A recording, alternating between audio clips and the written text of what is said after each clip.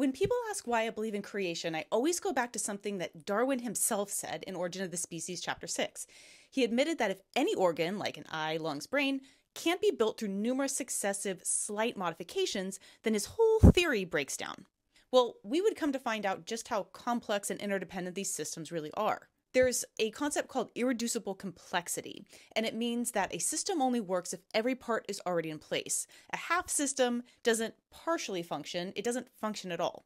Michael Behe uses the mousetrap to explain it. He says if you remove one piece, the trap doesn't sort of catch mice, it doesn't do anything.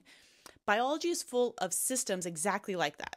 See, for one species to jump to another, through Darwin's slow, tiny steps, the new species would need entire biological systems to change all at once. Take the eye, for example. A simple light-sensitive patch is not the same system as a camera-style eye. So you can't just turn a jellyfish-style eye into a human-style eye with these tiny tweaks. They use completely different proteins, different nerves, different photoreceptors, different signal pathways. So a transition between them isn't a slight upgrade, it is switching to a completely different operating system. There is no halfway version that's useful.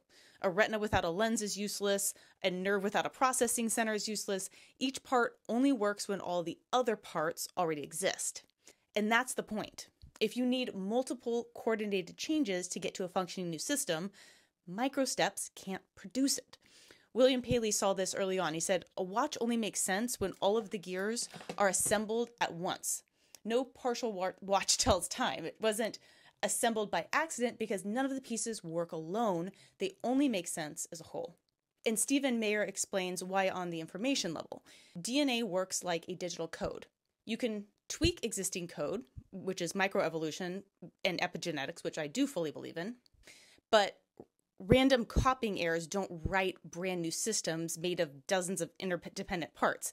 Some kind of intelligence had to guide the order. So yes, species can adapt and shift and modify within their design or within their epigenetics and the modifications that the DNA code allows for within that organism, but species jumping is an entirely different thing because it requires multiple biological systems changing all at once, something that step-by-step evolution simply can't do.